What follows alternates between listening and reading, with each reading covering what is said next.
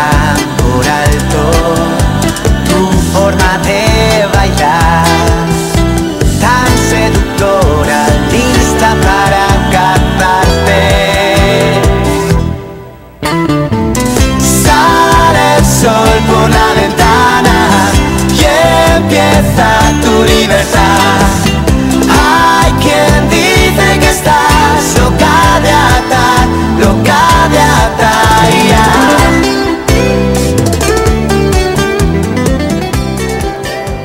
Eso es, ese es José Montoro. A la República Dominicana ha llegado la fiebre que enamora, que tiene a José Montoro también enamorado, y le damos la bienvenida a todo color, Claudio Concepción y una servidora, con José Montoro. Buenas tardes, José. Muchas gracias por invitarme aquí a vuestra casa, y para mí es un placer compartir mi música con ustedes. Para nosotros, qué bueno que estás aquí.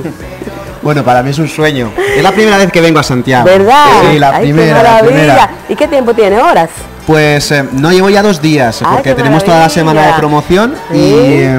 Y bueno, la verdad es que está yendo muy bien. ¿Has visto el ambiente nocturno ya de la ciudad? Aún no, que queremos ir esta noche a cenar por ahí, a ver qué nos podemos encontrar. Vayan, dense su vueltecita por el monumento. Sí, ahí hemos ido, era cita obligatoria al monumento. Sí. Y la verdad es que es precioso. Te vas a quedar aún más enamorado de República Dominicana también, de Santiago. Sí. Bueno. ¿De dónde tú vives? ¿En España o pues ahora vivo en Punta Cana. Está en Punta Cana. Sí. Yo nací en Valencia. En Valencia, en España. Yo soy español. Creo que se me nota un poco en el hablar. Sí. Bastante. Y nada, la verdad es que lo dejé todo, dejé la familia, los amigos, el trabajo. Wow, el ambiente. Exacto, para intentar hacer algo con mi música. Oiga, exitoso en España, haya compartido escenario con David Bisbal, con otros grandes. Sí. Y una de las mejores voces de España en este momento.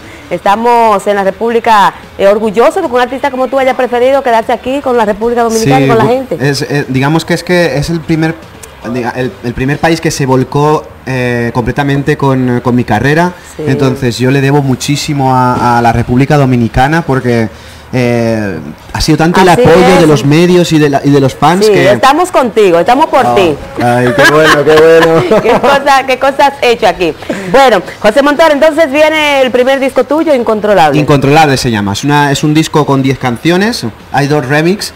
De 2 bachatas, que es un Trucos de Mujer, y la canción que estamos promocionando ahora, que es Loca de Atar. Y la verdad es que está yendo muy bien, porque estamos en el top 10, en el top 10 entre 7 países. Wow. Entre Colombia, Chile, Venezuela, Ecuador, Bolivia. Sí. Y siempre me olvida alguno, pero eso es... Y en República Dominicana también, claro. Muy significativo realmente, ya es un orgullo para nosotros también. Qué bueno. Este disco tuyo, Incontrolable, que forma parte ¿o es la primera producción tuya? Es la primera producción que tengo. ¿Cómo lo describes? Pues la verdad es que es como mi hijo. Es como algo que le tengo muchísimo cariño, porque es el primer trabajo que tengo a nivel mundial importante. Yo en España tenía algunas cosas hechas, grabadas, pero no tan importantes como esta.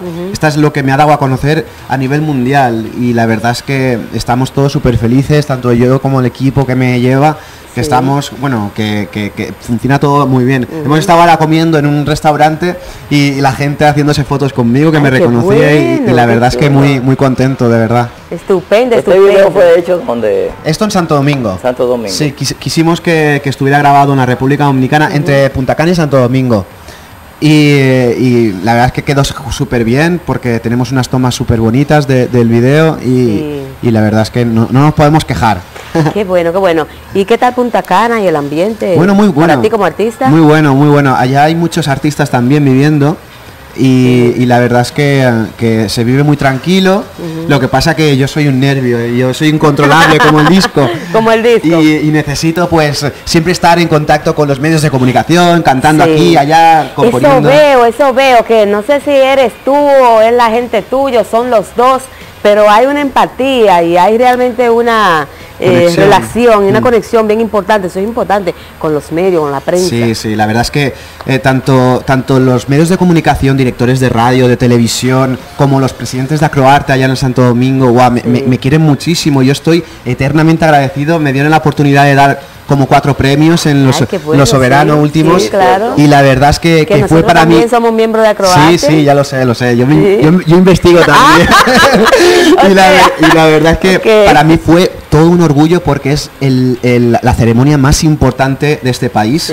Y que hayan confiado en mí en dar 4 premios, bueno, yo estoy deseando a ver si el año que viene puedo hacer algo más. Sí, por eso. Vamos a luchar por eso. ¿Te has encontrado en Punta Cana con algunos de los artistas que ya se han dominicanizado españoles, el caso de Julio Iglesias? Y Diego Cigala. Sí. ¿Lo has encontrado por ahí? Pues no, pero tenemos una reunión prevista con Diego Cigala porque tenemos que... Nos han ofrecido... Bueno, a mí me ofrecieron estar un día de comentarista en un programa de fútbol. Sí, qué bueno. de allá de Bávaro. Entonces querían llamarlo a él también para que hubieran 2 españoles hablando un poco de fútbol. Entonces cuando quede con él ya os llamaré. Mira, recuerdos para vosotros. Bueno, y en el fútbol ¿de qué tú eres ya en España? Yo soy del Barcelona. Del Barcelona. Aunque yo soy compositor. Piqué es del Barcelona. Piqué, Neymar, Messi. ¿Y el Barça quién es que tiene? El Piqué, el Neymar. ¿El Barça es de Barcelona? Barcelona, sí. Ok. Barça es Barça. la abreviatura. Es la abreviatura. Sí. Yo creo que era otro. No, Barça. Aunque yo soy compositor del Levante Club de Fútbol, que es un equipo de primera división muy importante también. Sí. Yo le compuse el himno a la afición. Y la verdad es que muy feliz también por eso. ¿Y juegas fútbol tú? Soy malísimo. En los deportes, cualquier tipo de deporte soy, pero malo, ¿verdad? ¿Tocas algún instrumento? Sí, la guitarra. Con la guitarra yo me ayudo ¿Con eso que compones? Sí, exacto. Yo escribo mis canciones, le pongo la música. ¿Este disco Incontrolable es tuyo todo? Todo es grabado por mí. ¿Los arreglos? Los arreglos son de mi productor porque trabajamos un 50-50. Y la verdad es que tenemos un buen tándem, pero las letras y yo compongo las canciones de cosas que me pasan habitualmente o que le han pasado a algunos amigos míos. Yo intento ponerlo todo en una hoja y luego le pongo música. Oh, qué bueno, o sea que tú escribes ahí el tema y sobre eso lo desarrollas. Exacto, así mismo, así mismo. Bueno, entonces, dime algo, la idea también de tú compenetrarte con los artistas nuestros y tú tener esta relación y ese intercambio cultural, amistoso, musical, ¿es que realmente eso te nace a ti o es alguna, qué sé yo, alguna táctica de... Bueno, la verdad es que es lo planteamos. Nada más venir aquí a vivir, lo planteamos, me dijeron mis managers, ¿qué te parecería la idea de que hicieras un featuring con alguien importante del país? Y se barajaron varios artistas importantes y de entre ellos el que más feeling y el que más coincidí era con Vaqueró. Y entonces hicimos el Sexy Love, que es el primer sencillo de mi disco, grabado en Punta Cana también. Ya ha arrasado en las redes, que le gusta muchísimo a la gente. Muchísimo. La verdad es que fue un éxito muy grande porque en apenas una semana llegamos a los 120.000 reproducciones en YouTube. Wow, en una semana. Sí. Entonces fue un éxito total. Ok, con ese Incontrolable, entonces, ¿qué va a hacer José Montoro y su equipo? Veo, por ejemplo, que has hecho vida artística en Miami y todo esto. Sí, estamos de promoción por Estados Unidos. Ahora toca el país de la República Dominicana. Estamos una semana aquí, luego estaremos una semana en la capital, vamos para La Romana, para San Juan de la Maguana, vamos a Bávaro también. Están trabajando, así se hace. Sí, la verdad es que esto es una carrera de fondo, ¿vale? Y esto hay que trabajar día a día. Entonces, lo que hay que hacer es llegar a las casas de la gente, a los corazones de la gente y trabajar muy duro para conseguirlo. Sí, y están trabajando. Sí. Entonces, en cuanto a esto del nuevo disco Incontrolable, me gustaría saber entonces para conciertos en la República, si hay algún evento, si piensan, por ejemplo, ya que viene el fin de año, no sé, me gustaría ver a José Montoro en el Gran Teatro del Cibao, o en el Teatro Nacional, o en el Vinci &J. Ay, a mí también me gustaría, lo tengo que decir. Está bueno. No, pero... Ya yo pienso que se puede. Sí, en un futuro seguro que sí. Y digo aquí delante de todo el mundo que van a tener pase VIP los dos. Wow, van a estar conmigo en el camerino y que no falte de nada. Qué bueno, qué maravilla. Despídelo, Luisa, por favor, y seguimos con un poquito más del videoclip. Claro. Pues tú mismo, porque yo no tengo corazón para despedirte. Despídete tú.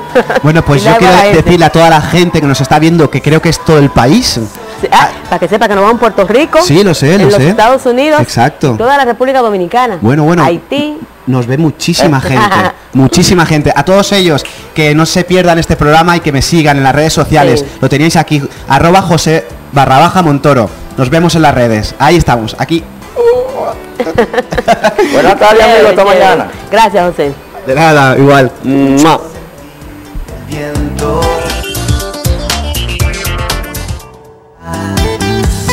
Puedes tratar de colorear tus sueños. Todos pasan por alto tu forma de bailar, tan seductora, lista para cazarte. Sale el sol por la ventana y empieza tu libertad.